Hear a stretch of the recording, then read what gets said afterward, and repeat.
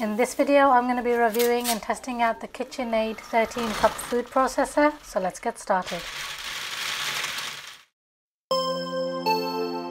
So I bought the 13 cup food processor to replace 3 of the things that I already have. So I wanted to replace the shredder and slicer attachments that I use with my KitchenAid stand mixer. I use my KitchenAid stand mixer mostly for dough. And I also wanted to replace my KitchenAid 5 cup food chopper. So let's see how well the 13 cup food processor does, and I'll decide on whether I'm going to replace these things or just stick with what I have. In my previous video, I showed you the features and how to assemble the KitchenAid 13 cup food processor. So I'll leave a link to that video here and also in the description if you guys want to watch that. When you're ready to use the food processor, always insert these 2 parts first, the upper drive adapter and the lower drive adapter. And I'll start off with the dough blade, pop it into the work bowl on the drive adapters.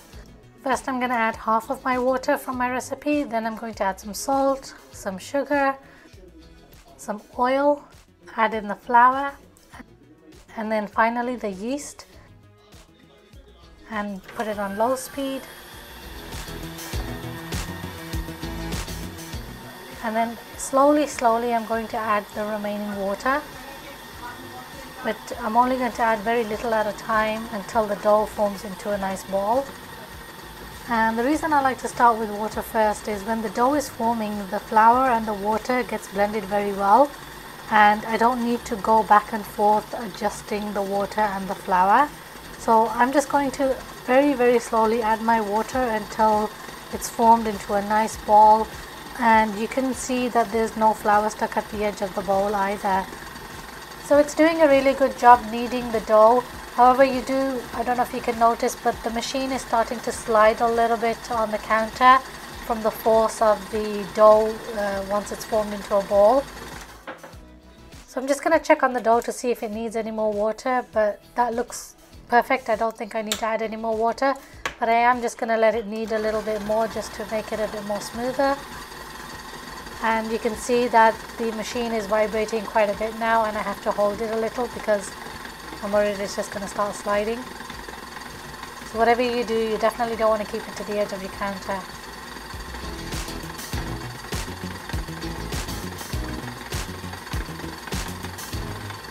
So you can see how it's just cleaned up all the dough from the side of the bowl as well.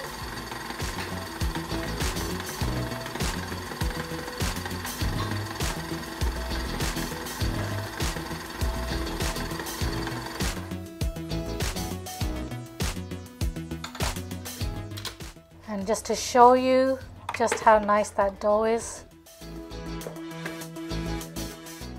Really nice, perfect for my pizza. Just the right consistency.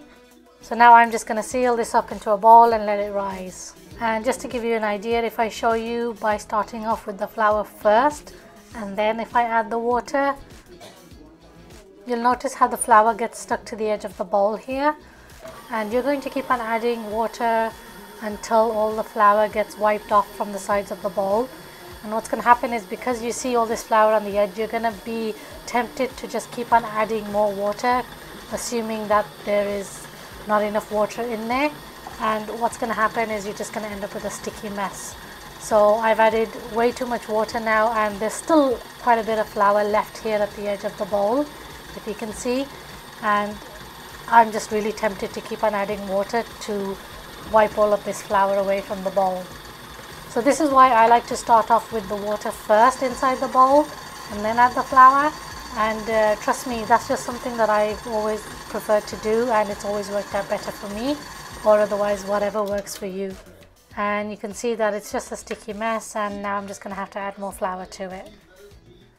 Next I'll use the multi-purpose blade, and I'm going to pop in some tomatoes sliced into quarters.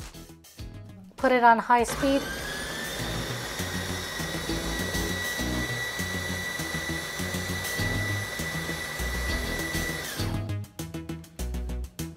And look at that beautiful nice tomato puree. And you can just make batches of this and freeze it and just use it whenever you need to.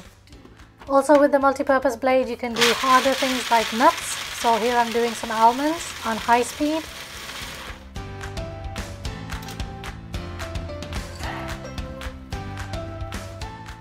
And they chopped really nicely. I think I only found just the one piece here which was a little big, but look at that, beautifully chopped.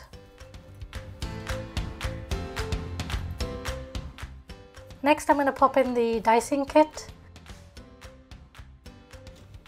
So I'm just going to dice some baby cucumbers here, and they should fit nicely into this small feed tube. If I put them into the medium-sized feed tube, you'll see that they'll just wobble around a little bit. So it's better to use the small feed tube.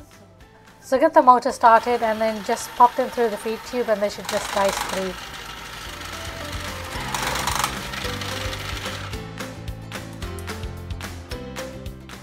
Let's open up the dicing kit and take a look, and there's not a lot of cucumbers on top, so anything that's there you can just push through using the clean out tool.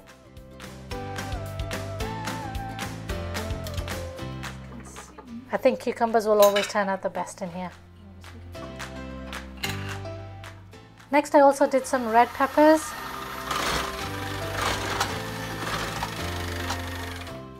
Let's open it up and see. You can see on top that there were a couple of chunky pieces that didn't go through. We're just going to use the dicing kit cleaning tool to just push it through. Did a really good job of dicing up the red pepper here. Just a couple of big pieces like I mentioned. Next I diced some tomatoes. Feed them through the feeding tube. Again with the tomatoes, I'm just getting all the skin stuck at the top here, but other than that it's all gone through very nicely, and the tomatoes came out really nicely diced. No mush at all. The tomatoes probably need to be a little bit firm as well. Next I did some red onions. And just use the food pusher to push any remaining food in through. The onions left quite a bit of chunky pieces behind on top here, maybe because they're slightly harder. You can't really use the cleaning tool to push the onions through, so you'll just have to chop them up by hand, I guess. But you know, overall it did a really good job dicing. There are going to be a couple of big pieces, but I have a feeling that KitchenAid was anticipating that. That's why they gave the clean out tool.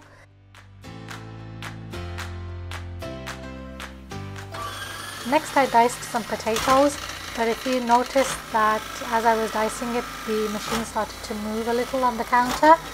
Even though the machine does have some rubber feet, you do want to make sure that you don't have it too close to the edge of your counter in case it falls off. Let's open it up, and there is quite a bit of potato left on top, and I'm not going to be able to push it through, so I'm just going to pick them out.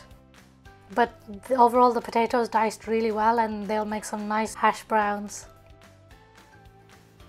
Next I used the slicing disc. I'm gonna slice some potatoes, turn it on to 0, the thinnest slice. And I showed this in my previous video, but I'll just show you guys very quickly here the results. You will always end up with a few pieces on top of the blade. So this is the last piece and it just didn't cut through. But overall it sliced it really well, and I did do one of every size, and just to show you here.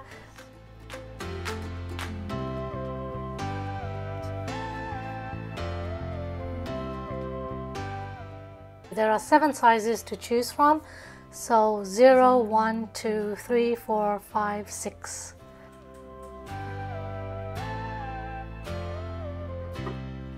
Next I use the shredding disc, and I put it on the medium shred to do some cheese, and I just have my cheese cut here into rectangles.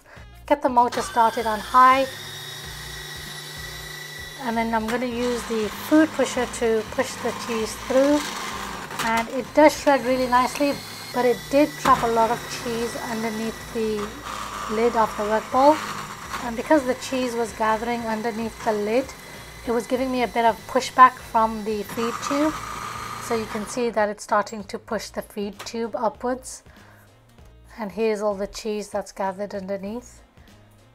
So I had to scoop all of that out. So you can see that I was only able to get 2 blocks of cheese done before I had to remove the whole lid and scoop out all the cheese from it. Which is a little disappointing because this is one of the biggest reasons why I bought this food processor. The cheese did shred nicely, it's just going to take a lot of work to do it. And I'll be honest, I don't think it's going to make a difference if you freeze the cheese first. Alright guys, I hope you found this video useful. Don't forget to check out all my other videos and I hope to catch you in my next video.